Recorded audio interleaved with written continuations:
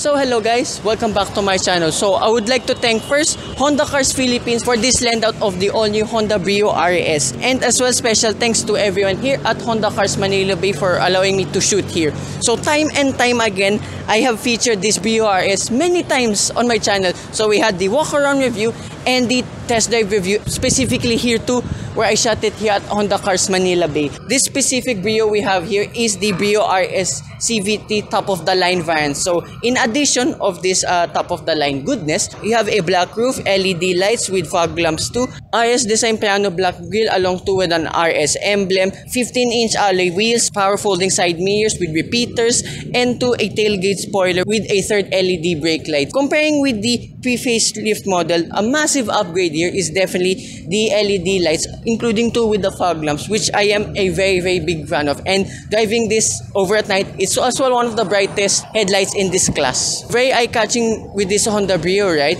So this color is an electric lime green color. So one of two new colors available for the Honda Brio, including the stellar white diamond. Powering this Honda Brio RS is a 1.2-liter naturally aspirated 4-cylinder engine that produces 89 horsepower and 110 Newton meters of torque. Most Brios are mated to a CVT transmission, and this is why this Honda Brio is a very special vehicle, because this is the only one in its class that has a 4-cylinder engine.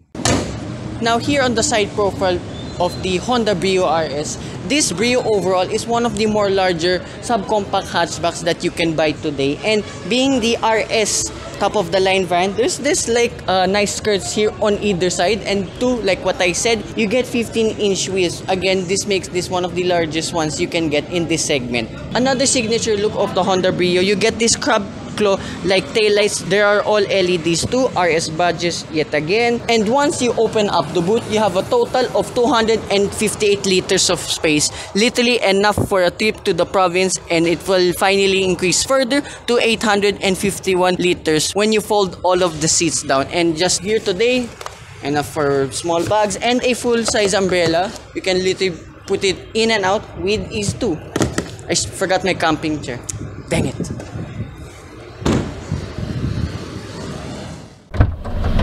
Here is the interior once again of this Brio RS. I've covered this many times already, so I will mainly just talk about what I just discovered, since I have this for quite some time now. And let's start off here with the air conditioning control, since the weather here in the Philippines is scorching hot unlike ever before in our country. Anyways, still get physical buttons here throughout, but there's this max cool feature. At least you don't have to spam the buttons just all the way to go to the highest setting of the aircon itself. Everything here is mainly the same since the pre-facelift model, but one very good upgrade with this 2024 model years, you still have a 7-inch infotainment system, but this time there's an addition of Apple CarPlay and Android Auto to make things even better.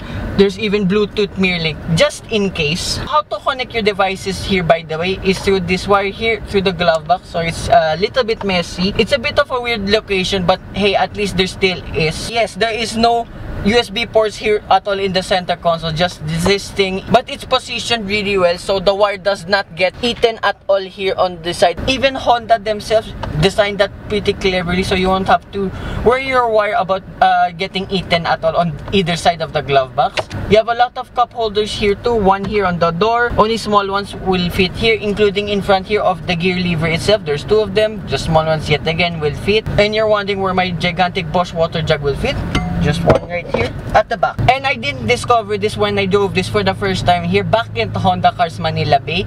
On the right front passenger door, there are actually two handles. One, you can act as a cubby space for your phone, but driving at high speed, it's a little bit flimsy, so your phones might tend to fall down or fly away in the back seats. And speaking of the back seats, the rear seats is very good. I had 3 of my high school friends sit there in the back. They fit there with ease, therefore making this one of the more spacious hatchbacks in this class. Steering wheel throughout the Brio lineup is all polyurethane, but still nice to the touch. You only get tilt here. There's no telescopic function for the steering wheel, but the driving position, I'm a small person by the way, I find it really good. Feels more like race car-ish than usual. Only buttons here on the left side for your radio controls. And as well, this Brio top of the line brand has 6 speakers all around. They are one of the best stock speakers I've ever heard. There's a lot of bass with this. Below the air conditioning controls, you get more cubby spaces, enough for shades and more RFIDs. There's 1, 2 here on the left side, and further down below you get a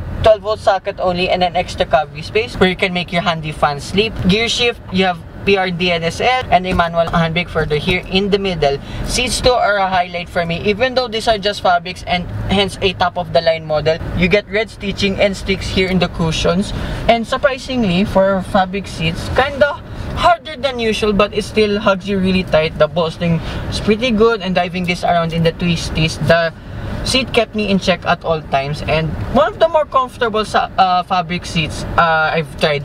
Even though this is, I said, a little bit harder than usual, but as an all-rounder, these seats nevertheless are very good. Now driving this Honda Brio RS, I gotta say, this is one of the best small hatchbacks I've ever driven.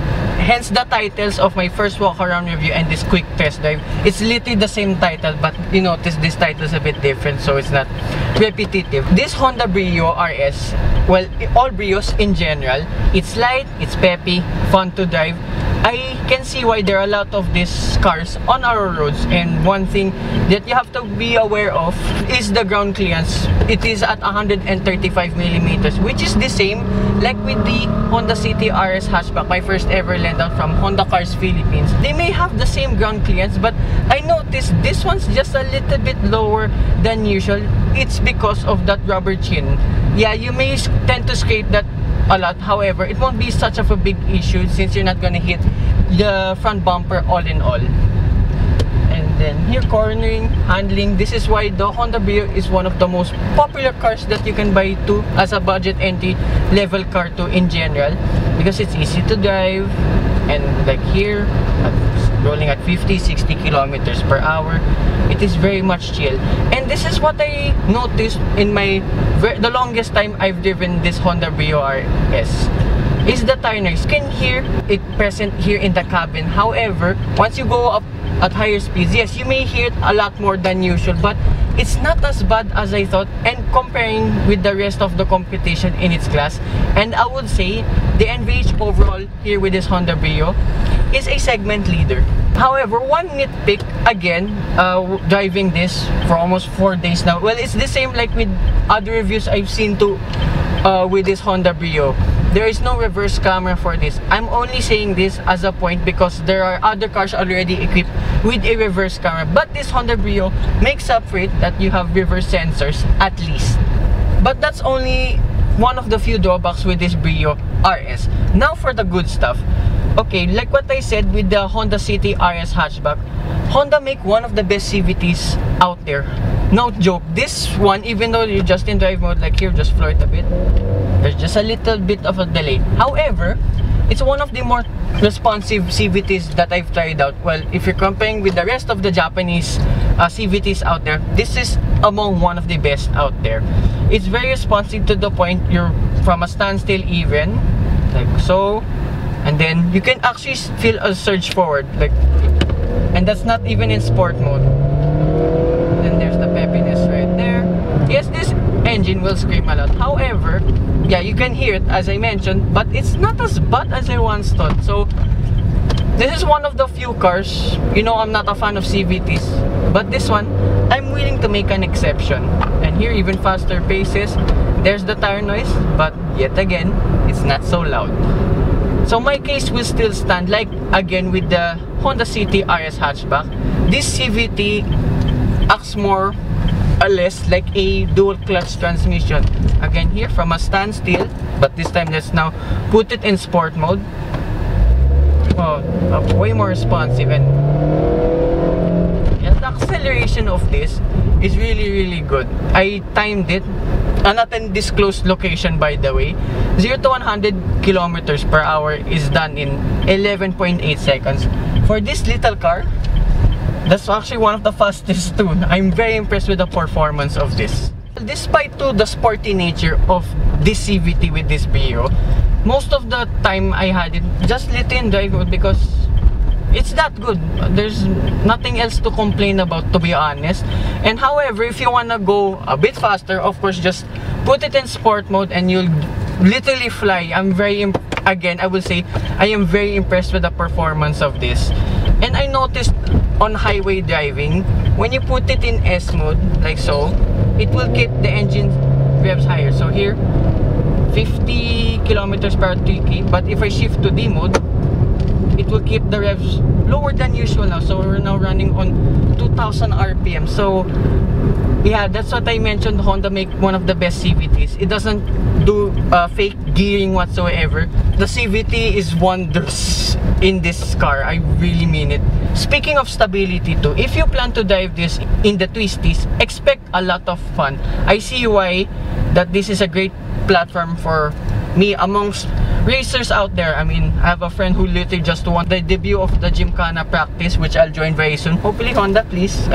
Kidding aside. So now for the trump card of this Honda Brio RS is its fuel efficiency. Despite being a 4-cylinder engine and the only one yet again in its class, this is one of the most fuel efficient cars that you can buy out there today. So here, just slow, steady city driving, I manage a whopping 13.2 kilometers per liter. And if you plan to drive this on heavy Friday rush hour payday traffic, you can get as much as 8.4 kilometers only, aka the Honda magic number, as I keep getting before in my early reviews with Honda vehicles. Sorry for my outfit because this media unit doesn't have tint whatsoever. So here around like overtaking 70-80 kilometers per hour, there is tire noise present. However, it doesn't translate that much here into the cabin, which makes this the best in class of NVH. And to the ride of this is very stable, and I'm very impressed with the tire noise of this Honda Brio RS. And two, the fuel economy is what impressed me the most here too. So my maximum here was around 26 kilometers per liter. So again, despite being not a hybrid but a very small hatchback, it's one of the most fuel efficient cars I've ever driven. Now for the cost of all of this, so the Honda Brio starts at 735,000 pesos with the S manual variant. Now it tops out with this RS top of the line variant at 853,000 pesos. Well, 863,000 pesos for the specific one with the black top. So more or less, it's not a factor if you want this or not. However, no matter what, if you get the RS, it will still look very, very good. Yeah, that's pretty much it with this Honda Brio RS. One more time. Fly, baby. Again, one of the better performing small hatchbacks that you can buy now. That you're like already in the national speed limit. That's very, very good performance with this Honda Brio. So again, this concludes my review and lend out review of this Honda Brio RS. So I'd like to thank everyone here at Honda Cars Philippines for the lend out of this Brio RS top of the line model, and to Honda Cars Manila Bay and to Miss Cesar Reyes for assisting me here in this test drive. So there will be more collaborations that I'll do here in not just with Honda Cars Philippines, as well here too at Honda Cars Manila Bay. So they're very good friends of mine. They've been accepting reviews from me too since I was an inkling. So yeah, hope you guys like and subscribe, and hopefully in the future we will have more Honda lend outs and one of my favorite cars of all time. Bye bye.